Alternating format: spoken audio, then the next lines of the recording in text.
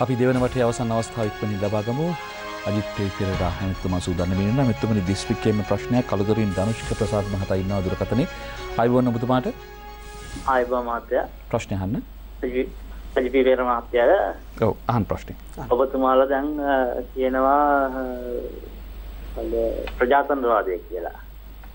ඒතර ප්‍රජාතන්ත්‍රවාදයට මැතිවරණ හකුලා ගැනීමද ප්‍රජාතන්ත්‍රවාදය කියන්නේ. ඒතර මැතිවරණ එකක්වත් කියන්නේ නැහැ. ඔබතුමාලා මීට ඉස්සෙල්ලා තිබ්බේ නැහැ, දැන්ටත් කියන්නේ නැහැ. ඉස්සෙල්ලා ආපු අගමැතිතුමාම තමයි තාම ඉන්නේ. එතුමාගේ වෙනසකුත් නැහැ. ඒතර කළු මාධ්‍යද ඔබතුමාගේ අගමැතිතුමාගේ මාධ්‍යයෙන් ඔබතුමාලාගෙන් ප්‍රශ්න කිරීම සහනන්ද? හොඳයි බොහොම ස්තුතියි. මම එහෙම එකක් නෑ. ඉතින් අපි දැන් ඕනම මාධ්‍යයකට ආරාධනා කරාම එනවා. ඕනම මාධ්‍යයකට අපි විවෘත වෙලා ඉන්නවා. ඒ වගේම මාධ්‍යවල ඇති ස්වාධීනත්වය සහ පක්ෂපාතීත්වය ගැන විවේචනය කරන්න අපිට අයිතියකුත් තියෙනවා. ඉතින් ඒක නායකයෙක් ඉඳලා අපිට තියෙන අයිතිය. ජනමාධ්‍ය අපි විවේචනය කරනවා. අපිට පුළුවන් ජනමාධ්‍ය විවේචනය කරන්න. ඒක සාමාන්‍ය දෙයක්. එහෙම මොකද ජනමාධ්‍යයත් තමන්ගේ හිමිකාරීත්වයත් එක්ක ගමන් කරන හින්දා. ඊළඟට අපි මේ දැන් මාස කිහිපයකට කලින් මැතිවරණයක් තිබ්බා. පරණතන මැතිතුමා පැහැදිලි කරා ඇයි ෆයිසල් මුස්තාෆා මැතිතුමා මේ මැතිවරණ කල් දමන්න අවශ්‍ය පියවර ගත්තේ කියලා. ඔව් අපි ජනාධිපතිතුමාගේ කීමට එකඟ වෙලා ඒ ක්‍රියාදාමයන් මීට වඩා වේගවත් කරන්න නැතුව වේගවත් කරන්න තිබුණු අවස්ථාවන් අහිමි කරගත්ත බව ඇත්ත. හැබැයි කවුරුත් දන්න මේ රටේ දේශපාලනේ ශ්‍රී ලංකා නිදහස් පක්ෂයේ දේශපාලනික වුමනාවන් මේ මැතිවරණ ප්‍රමාදෝ මැතිවරණ වලට හේතු වුණා කියලා. ඒ වගේම එකෙන් එක්සත් ජාතික පක්ෂයට පාඩුවක් වුණා. දැන් පළාත් පාලන මැතිවරණය පාර්ලිමේන්තු මැතිවරණය සමග හෝ ජනාධිපතිවරණ ජයග්‍රහණය සමග තිබ්බනම් අපි විශාල ජයග්‍රහණයක් ලබනවා. ඉතින් අපිට ඒක අහිමි වුණේ මෛත්‍රීපාල සිරිසේන මැතිතුමාගේ දේශපාලන අවශ්‍යතාවයන් පිළිබඳව අපි සැලකිල්ලට ගත්ත නිසා. පළාත් සභා මැතිවරණයේදී මේ ගැන මත දෙකක් තිබෙනවා. ඔබතුමා කියන එක හරි එකවර මැතිවරණ තියන්න ඕනද නැද්ද කියන කාරණය ගැන. අපි හිතනවා ප්‍රතිපත්තියක් විදිහට එකවර මැතිවරණ තියෙන එක හොඳයි කියලා. නමුත් පුළුවන් තරම් ඉක්මනින් පළාත් සභා මැතිවරණ තියෙන එක හොඳයි කියලා මම සාමාන්‍ය පෞද්ගලිකව කල්පනා කරන්නේ. ඒක ඒ වගේම අද අපිට වාසදායක දේශපාලන වාතාවරණයක් ගොඩනගලා තියෙනවා කියලා අපි විශ්වාස කරනවා. ඉතින් ඒකත් එක්ක මේ පනත සංශෝධනය කරන්න අවශ්‍යයි. ඒක තේරුම් ගන්න ඕනේ. මේක මේ කැබිනට් එකෙන් තීරණය කරලා කරන්න පුළුවන් වැඩක් නෙමෙයි. මැතිවරණ කොමිසම බොහොම පැහැදිලිව කියලා තියෙනවා මේ අලුත් පනතත්. කියන්නේ අලුත් ක්‍රමයකට මැතිවරණ තිබ්බත් සංශෝධන කීපයක් අවශ්‍යයි. මැතිවරණ ක්‍රමය වෙනස් කළා කලින්කට යනවා නම් ඒත් සංශෝධන අවශ්‍යයි. ඒක මම හිතන්නේ විවාදයක් නැති කාරණයක්. ඒ නිසා පාර්ලිමේන්තුවේ පනතක් සම්මත වීම අත්‍යවශ්‍යයි. එසේ සම්මත වුණාට පස්සේ කරන්න පුළුවන්. ඒ නිසා ඉක්මනින්ම පළාත් සභා මැතිවරණ තිබීම සුදුසුයි. හැබැයි ඒ වගේම මේ ජනවරම පරීක්ෂා කරන්න ඕන නම් වැරදුනේ කාටද කියලා පරීක්ෂා කරන්න ඕන නම් ජනතාව කැමති කාටද කියලා පරීක්ෂා කරන්න ඕන නම් අනිත් ක්‍රමය තමයි ජනාධිපතිවරණයක් තියෙන්නේ. ඒ නිසා අපි පත් කරගත්ත අපේ උදව්වෙන් ජනාධිපති වෙච්ච අපේ හිතවත් මෛත්‍රීපාල සිරිසේන ජනාධිපතිතුමාගේ අපි ඉල්ලන්නේ ඉක්මනින් ජනාධිපතිවරණයක් තියන්න කියලා. ඔබතුමාලා දෙන්න ඉල්ලුණ තුන කමක් නැහැ. මොකද ඔබතුමාලා උදව් කරේ නැහැ නේද? අපි උදව් කළා. ඔබේ උදව්වෙන් ජනාධිපති වුණාද? ඒ වෙලාවේ එතුමා ඔබතුමාලට උදව් කළා. එතුමා ජනාධිපති වුණා. අපි එතුමා ජනාධිපති කළා. දෙන්න උදව් කරන්නේ. එතුමා ආව අපිට උදව් කරන්න. අපි එතුමාට උදව් කළා. ඒක ප්‍රජාතන්ත්‍රවාදී කොටසක්. එතකොට එතෙන්දී අපිට වැරදුනේ නැහැ. වැරදුනේ ජනාධිපතිතුමා ඊට පසුව ගත ක්‍රියාමාර්ගයන් සහ අපි අතර ඇති වුණු නොගැලපීම නිසා. ඉතින් ඒකට විවිධ හේතු තිබෙනවා. එතුමා ඔය පහුගිය පස්සේ කරපු කතන්දර සහ හේතු කීම් ඒවා මේ දිහා උපේක්ෂාවෙන් බලන් ඉන්න විතරයි තියෙනවා. එතන අපි ප්‍රතිපත්තියක් වශයෙන් දැන් එතුමත් එක්ක ලොකු වාද විවාද වලට යන්නේ නැහැ. අපිට අරගලේ තියෙන මහින්ද රාජපක්ෂත් එක්ක. ඒ කියන්නේ එතුමා මතු කරපු ඒ සම්බන්ධයෙන් එතුමා මතු කරපු සියලුම කාරණා වැරදිද? 90% විතරම වැරදි. එක්කෝ අසත්‍යයි එක්කෝ අර්ධ සත්‍යයි. සමහර කාරණා එතුමාගේ අර්ථ නිරූපණ සහිතයි. ඔය හැම එකකටම එල්ලිලා උත්තර දෙන්න ගියොත් එහෙම අපිට ආණ්ඩු කරන්න වෙන්නේ නැහැ. ඒ නිසා අපි එතුමාට අපි කියන්නේ එතුමා කියන දේ ජනතාව ඉස්සරහා පෙන්වන්න කරන්නේ එතුමා හැම කතාවම කරන්නේ. දැන් අපි ඉස්සරහා තියාගෙන කතාවක් කරන්නේ. ඉතින් මේ අපිට තියෙන කට පොපියනවා කියන්න මොනවද කියලා. නමුත් අපි ප්‍රතිපත්තිමය තීරණයක් ගත්ත මේ ප්‍රශ්න විසඳ ගන්න වෙලාවේ ඔයාලට උත්තර දෙන්නේ නැහැ. අපි අපේ වගකීම් ජනතාවට තියෙන අපේ වගකීම් අපි ඉටු කරන්න ඕනේ. අපි විශාල ප්‍රජාතන්ත්‍රවාදී ජයග්‍රහණයක් ලැබලා නීති ආධිපත්‍ය අධිකරණය සහ ජනතා බලයෙන් තහවුරු කරගෙන තියෙන වෙලාවක ඒ වගේ සිල්ලර මට්ටමට වැටෙන්නේ නැහැ කියලා අපි එකඟතාවයකට ආවා. සයිජ් ප්‍රේමදාස මැතිතුමා විතරක් ඊට ගැළපෙන උත්තරයක් දුන්නා. ඉතින් අපි තවදුරටත් අපි විශ්වාස කරන්නේ නැහැ අපිට දේශපාලන වශයෙන් අභියෝගය තිබෙන්නේ එතුමත් එක්ක කියලා. දේශපාලන වශයෙන් අභියෝගයක් තිබෙන්නේ මහින්ද රාජපක්ෂ මහත්මයා සහ මෙතුමාලගේ කණ්ඩායමත් එක්ක. ඉතින් අපි අරගල එතෙන්ට අරගෙන යන්නේ අපි එතුමාට කියන්නේ එතුමාට හිතනවා නම් මේ තව වාරයක් පත්වීම සඳහා තමයි එතුමා මේ ගොඩක් දේවල් කරන්නේ. ඒ නිසා එතුමාට තියෙන්නේ අපිත් එක්ක මේ කියයි. එතුමාගේ අභිලාෂය ප්‍රකාශයටපත් කළා මැතිවරණයක් කියන්නේ මැතිවරණ ඉල්ලන අර සහෝදරය වගේ අයටත් ඡන්දේ පාවිච්චි කරලා සූසු කෙනෙක් පත් කරගන්න පුළුවන්. එතකොට එහෙම කරාම විවෘතයි. ඒක කුමාරවල්ගම මෙතුමාට ඉදිරිපත් වෙන්න පුළුවන්. ගොඩක් මෙතුමාට ඉදිරිපත් වෙන්න පුළුවන්. මෛත්‍රීපාල මෙතුමාට ඉදිරිපත් වෙන්න පුළුවන්. ඒ වගේම අපේ පක්ෂයෙන් අපේ අපේක්ෂක ඉදිරිපත් වෙන්න පුළුවන්.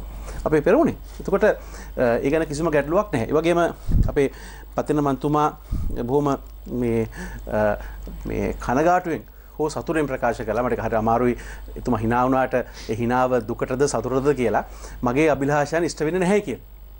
ඉතින් එහෙම මගේ අභිලාෂයන් මගේම අභිලාෂයන් ඉෂ්ට වෙනවා කියලා මම කියන්නේ ප්‍රජාතන්ත්‍රවාදී ක්‍රියාදාමය තුල. නමුත් මේ මගේ අභිලාෂය වෙනුවෙන් මම සටන් කරනවා. මම එහෙම සටන් ගණනාවක් මගේ දේශපාලන ජීවිතේ මම බොහොම කනිෂ්ඨ කෙනෙක්. දැන් ඔබතුමා බොහොම දුක් වුණා මේ මට කැබිනට් ඇමතිකමක් නොලැබීම ගැන. මම දැක්ක ඔබතුමාලගේ ආධාරකාරයෝ තමයි වැඩියෙන්ම දුක් වෙලා තිබුණේ. කෝ අජිත් මෙච්චර දඟලලා මෙච්චර වැඩ කරලා මෙච්චර නඩු කියලා මේ ආණ්ඩුව අරගත්ත අජිත් කැබිනට් ඇමතිකමක් නැහැනේ. පව් උනේ කියලා කියලා තිබ්බා. ඉතින් මමත් ඕදිය හරි උනන්දුවෙන් බලනවා. ඉස්සර මං ගැන එහෙම කිව්වේ නැහැ. හරි. ඉතින් මේ මිනිස්සු කල්පනා කරනවා එහෙම කැබිනට් ඇමතිකමක් දෙන්න ඕන කියලා අත්තර දුක හිතෙන පිරිසකුත් ඉන්නවා. මේ තරම් වැඩ කරන එකට දෙන්නේ නැහැයි කියලා කනකාටු වෙන අර මේ කියන්නේ අර මේ සන්තෝෂෙට මේ දුක කියන කට්ටියකුත් ඉන්නවා. ඉතින් ඔබතුමා hina වෙන්නේ ওই මොන හේතුවද කියලා මට කියන්න බෑ. ඔබතුමා කියන්නේ එක්සත් ජාතික පක්ෂ ජනාධිපති පක්ෂය වියුත්තේ කවුද? නෑ මම මේක ඔබතුමාට කියන්නේ මට හිතලා ඔබතුමා ඉබරද මම වෙන විදිහකට කිව්වේ. මම වෙන විදිහකට ඔබතුමා hina යන්නේ ඔබතුමාලට කියාගෙන ප්‍රජාතන්ත්‍රවාදී රටක ඔබතුමා කතා කරන්නේ. පක්ෂ ප්‍රජාතන්ත්‍රවාදය ගැන කතා කරන්නේ තමයි ඔබතුමාලා උත්තරයක් දෙන්න බෑ. ඒකනේ මම hina ගියේ නිසා. බොහොම ස්තුතියි. බොහොම ස්තුතියි. මම ඔබතුමාට කියන්න කැමති එක දෙයක්.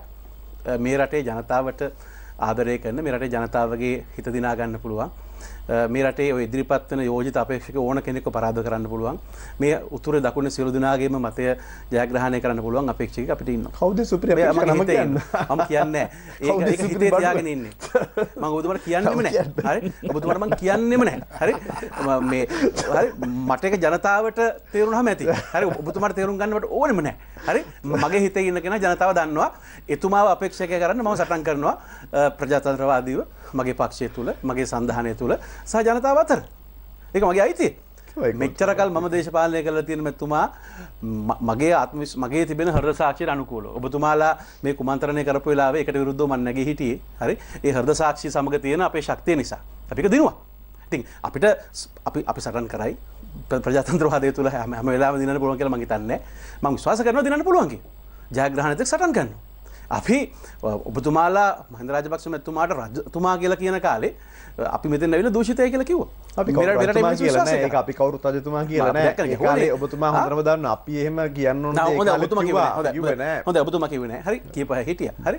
එතකොට ඒ කාලේ අපි මේ වේදිකාවට ඇවිල්ලා මෙහෙමද මේ දොරගාවට ඇවිල්ලා මරනවා කියලා තර්ජනය කරන්නේ. රංජන රාමනායකට මේ සභාවේ කරන කතාවල් අහලා ජනාධිපති මන්දිරේ ඉඳලා මෙතින්ට ඇවිල්ලා රංජන රාමනායක මරනවා කියලා මේ සූඩිය ඇතුළේ තර්ජනය කරා.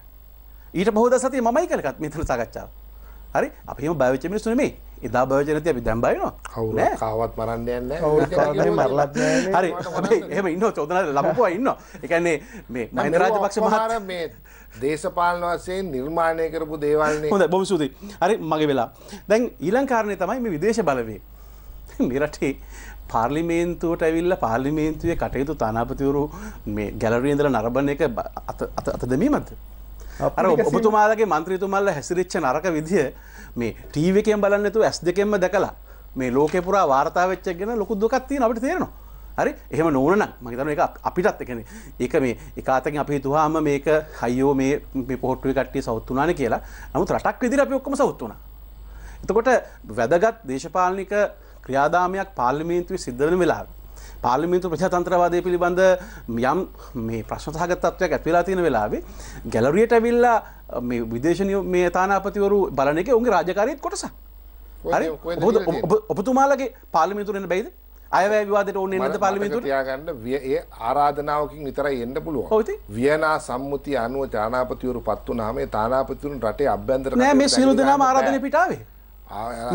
මේ සියලුම තානාපතිවරු මේ තමුන්නාන්සලා එතුමන්ලා එකට වැඩ කරනවා කියන එක නෙවෙයි. නෑ අපිට මේ පාර්ලිමේන්තුවේ ගරු කතානායකතුමා විසින් කතානායකතුමාගේ ආරාධිතයන් හෙට තමයි මේ සියලුම තානාපතිවරු ආවේ. අපි ඒක වරදක් දකින්නේ නැහැ. ඔබතුමාලගේ മന്ത്രിවරු කරපු ඒ වැරදි වැඩ. හරි? මොකද දයශ්‍රී ජයසේකර මන්තුමා ඊට කලින් මොකද කියලා දුන්නේ? මේ පාර්ලිමේන්තුව ඇතුලේ මනුෂ්‍ය ඝාතනයක් වුණත් වෙන්න පුළුවන් කියලා තර්ජනයක් දැම්මනේ. කියන්නේ මරලා හරි ගන්නවා කියන.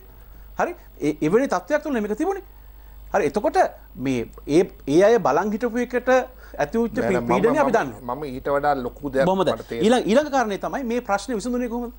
දැන් මේ ලක්ෂ ගණන් අපි කැඳෙව්වහම ලක්ෂ ගණන් මිනිස්සු කොළඹට ආවා. හරි? අපිට ඊටාම පහසුවෙන් ප්‍රචණ්ඩත්වයේ කරා යොමු වෙන්න අවකාශය තිබුණා මිනිස්සු ඒ තරම් ආවේගයෙන් හිටියේ. හැබැයි අපේ පක්ෂයේ පරණත නායකත්වයක් අපේ පක්ෂයේ නායකයෝ සියලු දෙනාම ඒකමතියක හිටියා. කිසිම ආකාරයක දේපල හානියක් ජීවිත හානියක් වෙන ආකාරයේ ප්‍රචණ්ඩත්වයට යොමු වෙන්නේ නැහැ. නීතියෙන් සහ පාර්ලිමේන්තුව තුළ තිබෙන අපිට බලයෙන් මේ ප්‍රශ්නේ විසඳ ගන්නවා කියලා.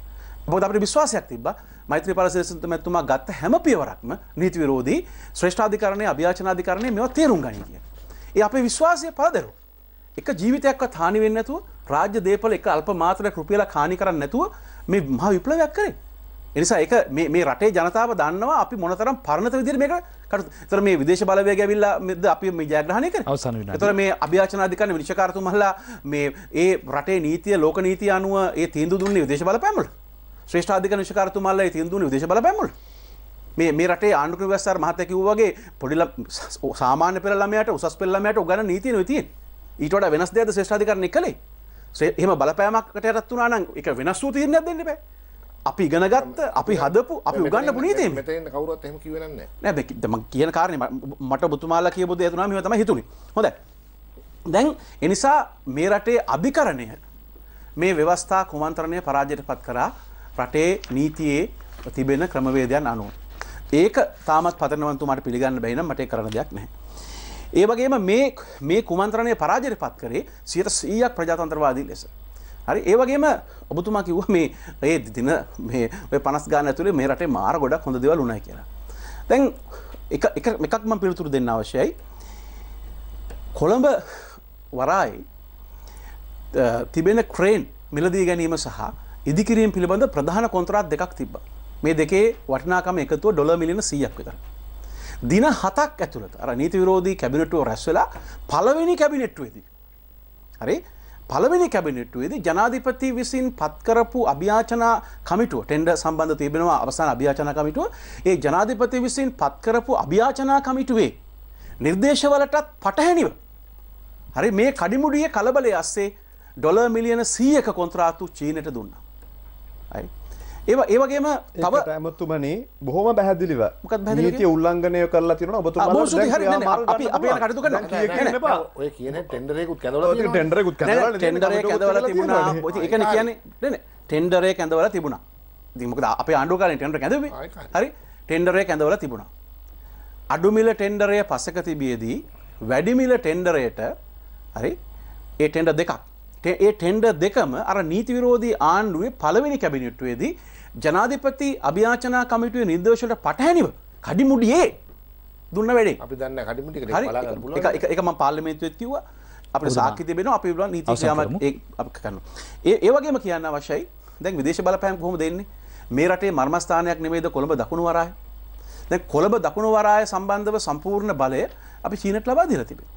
එතකොට දැන් පහුගිය ජනාධිපති වරණයේදී ඩොලර් මිලියන 7.6ක් ජනාධිපති රාජපක්ෂගේ මැතිවරණ ව්‍යාපාරයට මේ වරාය සමාගම දුන්නා. කවදක්වත් මහින්ද රාජපක්ෂ මහත්තයා මේක ප්‍රතික්ෂේප කරේ නැහැ. ඒ වගේම සිරිලිය ගිණුමට ඒ සමාගමෙන්ම හරි සිරිලිය ගිණුම පවත්වාගෙන ගිය රාජපක්ෂ මහත්මයාගේ ආර්යා. එතකොට ඒ ගිණුමට මේ මුදල් දුන්නා.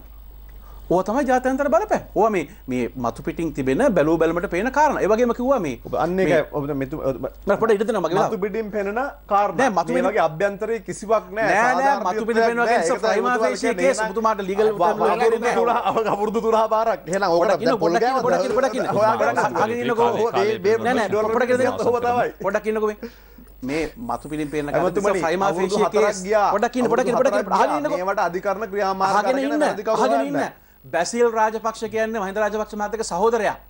ඔහුට මහාධිකරණයේ නඩු පවරලා අධිශෝධනා මත නඩු විභාග වෙනවා. ගෝඨාභය රාජපක්ෂ කියන්නේ වැරදි කවුරුවක් වෙලා නෑ ඒක තමයි දැන් නඩු වලින් බේරුවයි කිව්වනේ. දැන් ඊට පස්සේ විශේෂ අධිකරණ අපි ඇති කළා. හරි මේ ට්‍රයලට් බා.